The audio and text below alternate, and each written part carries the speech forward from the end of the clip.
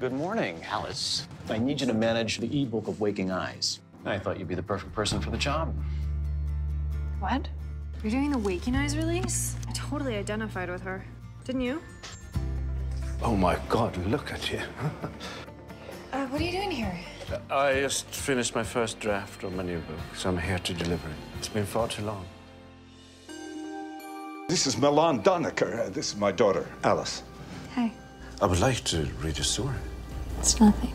Why don't you let me decide? Why don't you just say, hey, about that little thing that happened 15 years ago that you never owned up to or apologized for like you should have? You don't do publicity for someone who hurt you. It's my job. This is the new story. I'm not really sure about the ending. It's good. You made notes all over it. It only becomes real if you give it concrete data. You've written 7 novels since Waking Eyes. None has become a kind of cultural icon. How does a man in his 40s perfectly capture the essence of a teenage girl?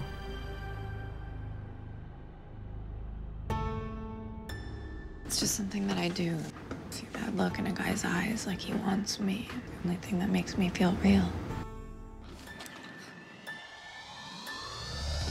Your mother told me what you said. Maybe misinterpret somehow. It's perfectly natural to have feelings for someone who you look up to. I'm flattered. What are you doing home? Is there someone in there? What the hell are you doing? I need to not see you for a while. I do this because I believe in your talent. I know. You were one of the few people who ever actually seemed to see me. It's a beautiful character. And I've been living in her shadow for 15 years. You used me.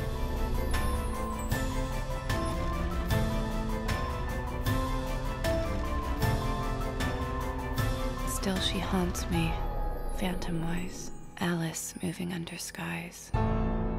Never seen by waking eyes. You're the girl in the book, aren't you?